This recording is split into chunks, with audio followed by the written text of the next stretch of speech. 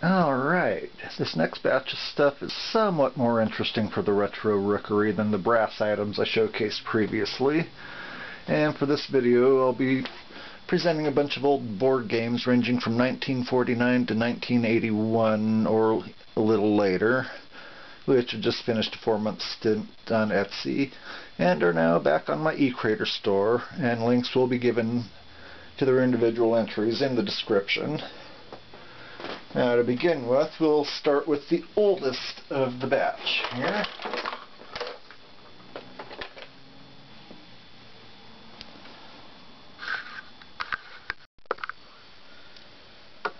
Now, going back to 1949, we have a very early edition of Cootie, back when they were still owned by Shaper, before Tyco had them in the 70s and then Hasbro later picked them up.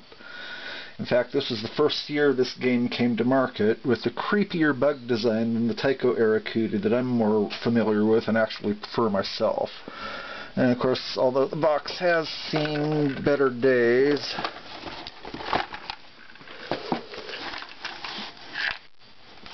the game is complete. So let's put one of these little buggers together. I'll show you what we got here. We will go with the green body. We have one color choice for the head. Let's see, then we pick out the 6 legs.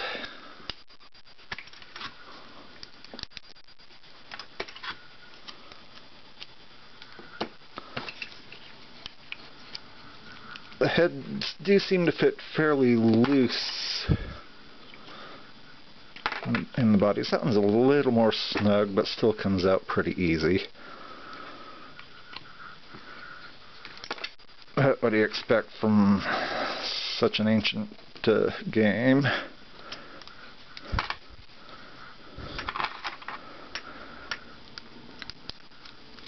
Oh yeah, you might want to do some sanding on the pegs or something to try and reinforce them a little. Or layer super glue or something, who knows. I'll leave that up to whoever buys the game.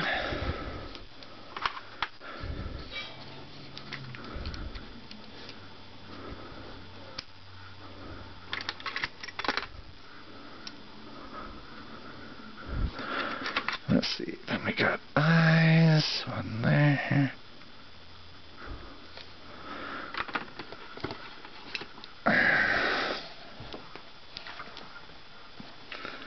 And there.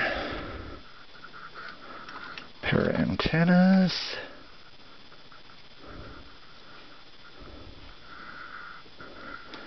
And finally the cootie tongue, or they call it just the proboscis.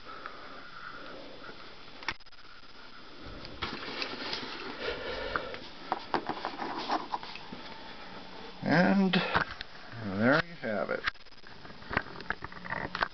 A 1949 vintage Cootie.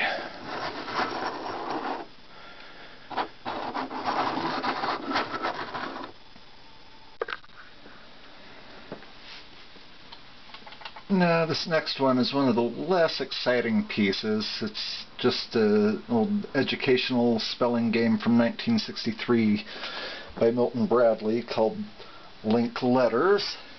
And I actually have 2 of this one.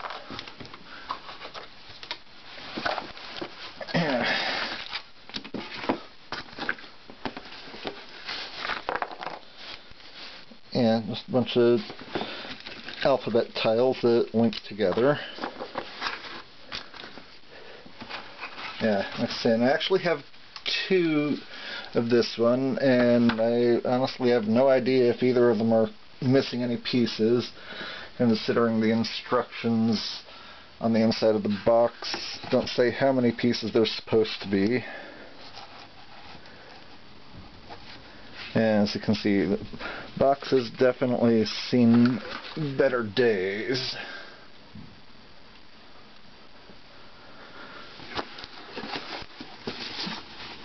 And in addition to spelling, Milton Bradley also saw fit to do a math counterpart, also in 1963, called, of course, Link Numbers.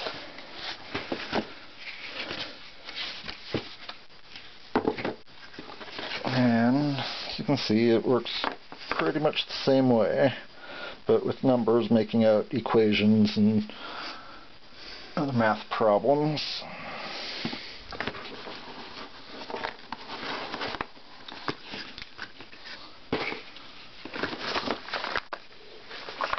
Now, this one does not have instructions on the inside of the box, unlike Link Letters, but I've got 3 of this one.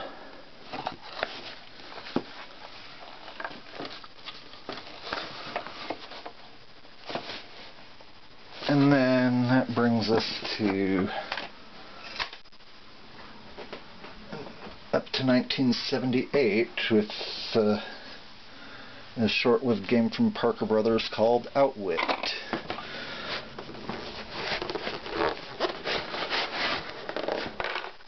Once again, the box has some wear, especially like scratches or rubs all over the cover, and normal shelfware. However, it is missing one piece. It's missing the brown power piece, which would be the brown version of this one with the dot on it, which is explained in the game. But it looks like it should be a pretty simple matter to make a replacement for yourself, or purchasing one from someone else that has a complete one. And now we continue on to 1981. By now, Lakeside Games have given us great mechanical classics of Perfection and Superfection, both of which were really fun with plenty of replay value. So how can they squeeze a little more mileage from the Perfection name?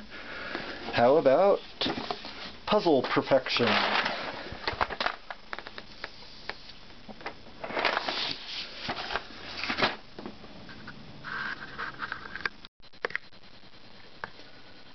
So with no timer and no pressure to finish before everything goes kablooey all over the table, this one pits up to 6 players trying to get as many shapes 3 in a row on their individual boards. It seems like a pretty decent game with plenty of replay value, but I suspect this one did not do very well against the established classics when it hit the shelves.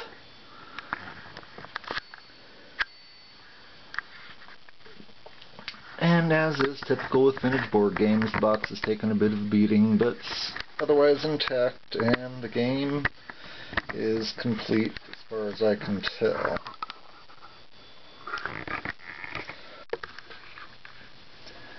Now, although the box claims antique, that's obviously a marketing lie from whoever produced this old Mancala game, and the genericness of the packaging screams late 1980s or early 90s, so still retro rookery material. But still, why the manufacturer would put 0 identifying information, like brand or company name, for example, on their product as a mystery. It's a good bet they no longer exist, but what do they expect if they put out a product and no one knows who to come back to for more, or who to recommend to their friends, or anything else that gets their name out there? The only identifying marking is the product number, IY19.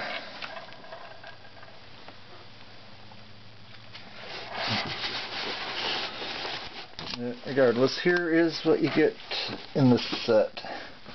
Comes with a nice high quality wood board, game board, 50 plastic beads. They're made to look wooden, which definitely would seem maybe late 80s to or beyond, or into the 90s. And a neat little pouch, cloth pouch to hold them. The The storage box has, of course, taken a bit of a beating over the years, and as you can see, the front clasp is gone, but otherwise the game is complete. And finally, from 1980, we have Ideal's Rebound. A rather gimmicky game based roughly on shuffleboard, I guess. As you can see, the box is a bit beat up, as to be expected. And also,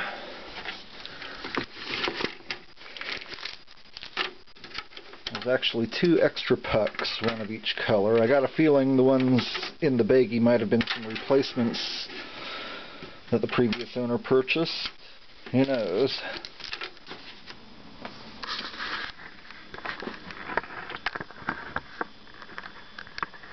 Well, real importantly, as you can see, the bumpers are missing, which, if you can't find the originals, should probably be pretty easy to use a couple suitably long, wide, and strong rubber bands instead. Now for this one, I do highly recommend contacting me about shipping first before committing to purchase, because the shipping could be uncomfortably high due to the size of the package. However, it could also be that the box will be narrow enough so the entire package size may be small enough for sane shipping. I just don't know. And so that wraps it up for what should be the final edition of the Retro Rookery Showroom for 2019. I am going to try to get this processed, edited, and uploaded and published before midnight, just so I can say it's the last one of the year. The next one, which should happen early next month, will likely be at least 2 videos, or 3 even, briefly demoing video games that came back from Etsy and are now on my eCrater store. In the meantime, I will try to get cracking on those other Retro Rookery and Crow's Nest projects that I've posted about.